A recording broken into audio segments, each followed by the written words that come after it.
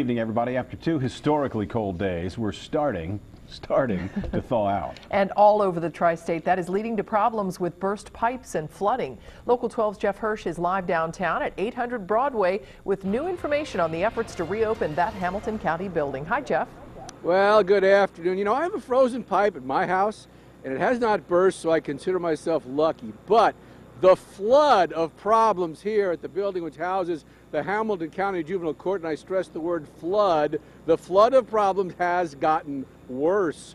Yesterday afternoon, a sprinkler head on the second floor burst, sending thousands of gallons of water down to the first floor and the basement. The elevator shafts were also flooded. It was a soggy mess and an impossible place to work. Some computers were damaged, others were covered up, and therefore were not hurt. And the data from the computers is believed to be okay because the servers are not impacted, they think. There are other floors here above the flood which were not impacted by the leak, but power in the entire building has been out. So it's been cold, wet, and dark. And not only that, there is now more water to clean up.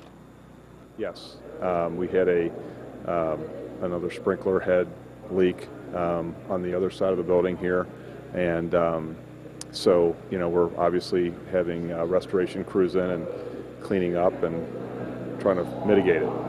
What is this going to do for getting court back on schedule? Well, really, as I indicated yesterday, it comes down to having power, and we have another facility, our youth center, that we have some courtrooms in. We can work up there, but we obviously would like to get the power here because we have a much greater capacity for work here. The hope was that the power would be back on by 3 o'clock a couple of hours ago, but I ducked my head in there, and it's still cold, dark, and wet.